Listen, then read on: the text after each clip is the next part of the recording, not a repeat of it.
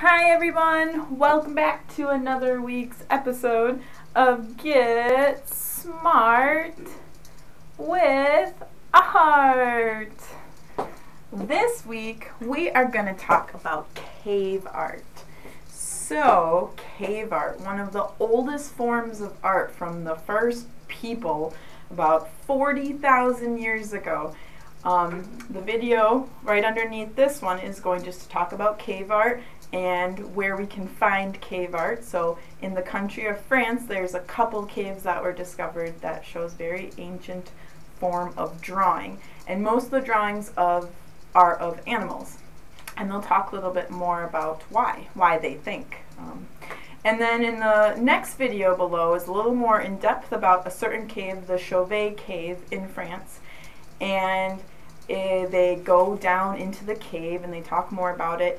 And then, because they don't allow a lot of people to go in those caves because they don't want them to get ruined. A lot of bacteria, a lot of opening, a lot of people coming around and breathing inside that cave can ruin the artwork. So what they've actually done is make a replica, another cave, built by architects and engineers and artists, and they replicated that cave, the Chauvet cave, so that you can go and kind of have the same experience and check out this cave, but it's not the real cave.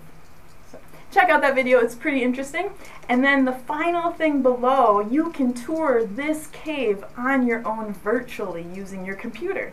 And you can explore all the caverns and all these areas where the artwork is. It's pretty neat. So that final thing below, it's this blue link that says click here. You can click on that and check out the cave yourself, the Chauvet cave in France.